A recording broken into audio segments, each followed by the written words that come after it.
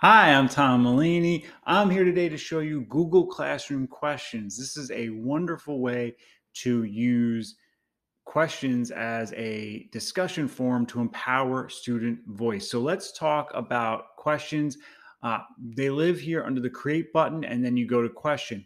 There is one thing we have to do to make sure that students can reply to each other in any question, and that's to go to our classroom settings right here. We click on that. And then down here under stream, students can post and comment. You have to have that, or students can comment enabled. Let's do students can comment. After your class discussion, you can always make it more restrictive to only teachers, but we do need to have students be able to comment or post and comment for them to comment on each other's answers. So let's hit save.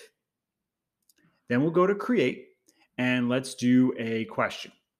And so I will ask, what is the most important cause of WW1? And then I'll paste some more specifics down here. Bam. Okay, great. Now, it defaults to short answer. That's what we want. The other option is multiple choice. That's not a class discussion. And Google Forms is so much better and easier. Don't do multiple choice. Just leave it at short answer. Additionally, you're going to have the ability to add classes, differentiate students, point value, just like in a Google Classroom assignment, a due date, and a topic. So let's do a topic of World War I. And students can reply to each other. That's the default. That's the best way to have conversation. Leave that. Students can edit answer is left off by default. So that means that when students answer and see their peers' responses, they can't go back and say, oh, Tom made a really good point. I should just add that to my response. However, it also means that if they have any factual errors or grammatical mistakes, they can't go back and edit those either. Now, one thing I'll say is please make your questions multimodal. So give them some things to respond to and to react to. And so you can do this two ways. One is with YouTube videos. So here I'll just share a YouTube video. Click share. This one's about World War I. We click copy.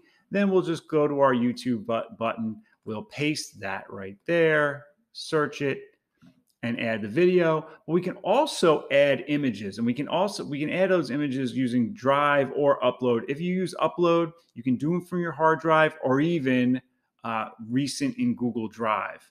So we'll just go to Google Drive. I don't have to click Control or Shift. I can add as many as I want. I click Add. Everything looks pretty good to me. Students can't edit their answers. Students can reply to each other. Let me click ask. And by the way, just like in assignments, schedule, save draft, discard a draft as well. So I'll click ask. Now let me go to a student classroom to see the student perspective of this question. And so it's right there. What is the most important cause of World War I? And right here, just on this screen, before I even click view question, I can watch the YouTube video. I can click through the images that the teacher has attached. Thank you, teacher. And then I can click on view question. I can click type of response. Now I'm going to do a really bad one. I'm just going to do the word response just to demo. I'll click turn in. Now let's go to a classmate and see what they see. Here's the classmate. Let's click on the question. Again, I have all this. Let me click view question. And here I'll just say militarism. Unfortunately, I'm not adding any evidence or examples. My bad, but we'll click turn in. And now it says see classmate answers. So I'll click on that.